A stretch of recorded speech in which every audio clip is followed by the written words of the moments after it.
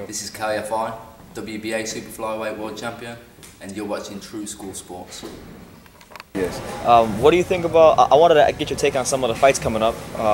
What do you think about like the Tyson Fury Deontay Wilder rematch? No, I think that Fury is a good boxer. He's my favorite, but maybe Wilder in that fight going to be more complicated for him because Wilder, he know what he needs to do. He fell down twice, and I hope that he adjusted everything to look better in that fight. But Fury is a good boxer. He's a good talent. You know, he had a good skill, good defense. He's have a big heart. You know, and I think that could to be a complicated fight for Wilder and for Fury too. But I hope that win the best. And my favorite is Fury because I sympathize with him. But Wilder is a good boxer. He's a boxer, big power, and he can decide the fight in 1 second. Just like that. Eh? Just like that, right yeah, there in an yeah, instant. yeah. You know, everybody needs to wait the fight to know who win. You know, So, are you leaning more towards Wilder or Fury? Who do you think? I have more percent in the fight for Wilder. Okay. Last time was for Fury, you know, but now I think that Wilder is taking more experience now, and I think that he's going to be better. Okay. I want to ask you one more question.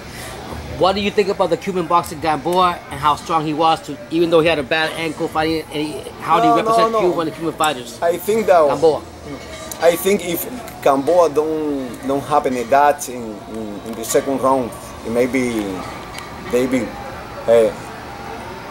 he was complicated more the fight to Deontay David.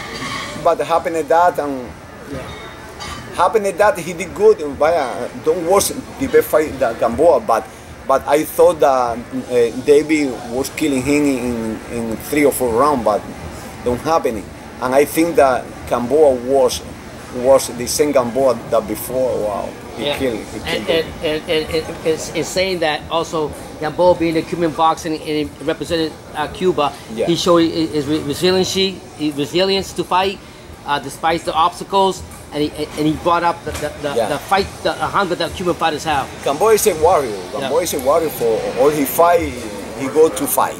He received one big punch, or he give one back. But I think that he can continue, and I hope that he like to feel better for he can continue fighting. Because always when he fight, he fight good. He's a warrior. So basically, you're saying, 4 years ago, Gamboa would have beat him. Oh, of course. 4 years ago. Oh man. 4 years back, Gamboa killed him because Gamboa is faster, he has power, he had experience how amateur, and no. Gamboa before he was a monster. He was a monster. Like the one who fought Crawford. He was a monster. yeah. But the Crawford happened in that situation. He don't was fighting constantly. Yeah, he was inactive. A long time don't fight, and he fought, and he did. He won't fight. He don't have afraid never. He's training or don't training Gamboa. He's a dangerous person. He's a dangerous person. All right, Jorge. Well, any message to the boxing world about what you have going on at the gym? Any message is that everybody that I have a good team right now. I have 5 or 6 boxers now in very good ones. Man. I have Isa Chamberlain. I have one guy that Tony he brought me 2 days ago. He's a Macedonian boxer. Okay, Macedonian?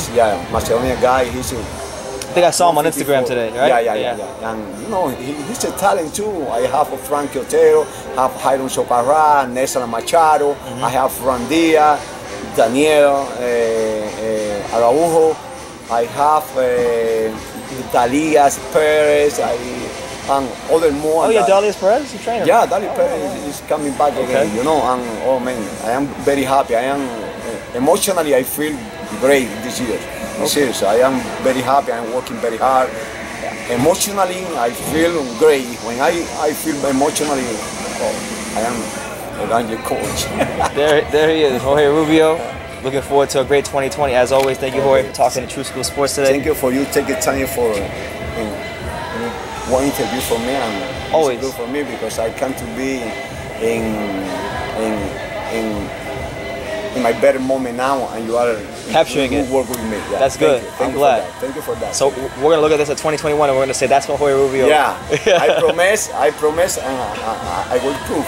I will prove it. All right, so Jorge Rubio, thank you. González, le mando un saludo a todos los fans, bendiciones, cuídense.